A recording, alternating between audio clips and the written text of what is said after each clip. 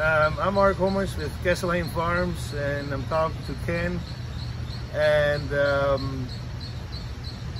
we're just showing you here what COVID-19 means for the floral industry, not only here but everywhere in the United States. It's pretty much collapsed. Orders are down up to 70%.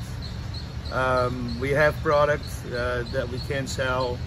Instead of throwing away, we are thinking about